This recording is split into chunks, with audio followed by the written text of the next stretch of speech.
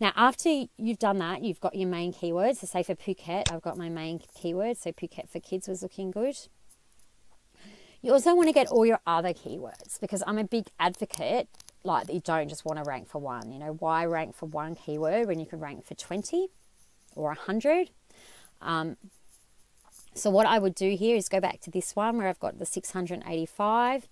I would actually use the filter, because we can get rid of some just by the fact that, you know, I'm writing about Phuket. If the keyword doesn't have Phuket in it, it's pointless to me. Now, because I'm writing about Phuket with kids too, really, it's got to have at least 3 words, I would say, in the keyword for it to be something that I would be worried about including. So I can do that to filter some more out. And volume, look, I don't care about anything that's less than 20.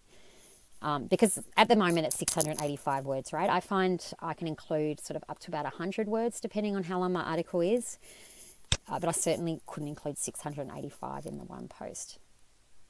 So if we filter that, that will just help make it a bit smaller before we export it. So we didn't cut out very much, but we have gone down to 513. So then I'll just simply come here, you know, export to CSV. And that would be the basis for my keywords. So then my next step would be to come in here. I'd look at this. For my purposes here, I don't care about those columns. And basically I would go through and remove everything that isn't relevant. Like, I wouldn't be writing about Phuket package, so tool package, so get rid of that. Care about map of Phuket. Just everything that's not actually in topic, I'd delete.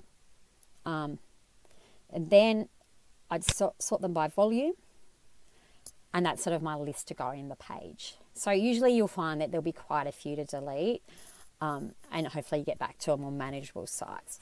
But if not, I always then prioritize the ones with the highest volume. Okay, so that's basically how I get my keywords for my articles.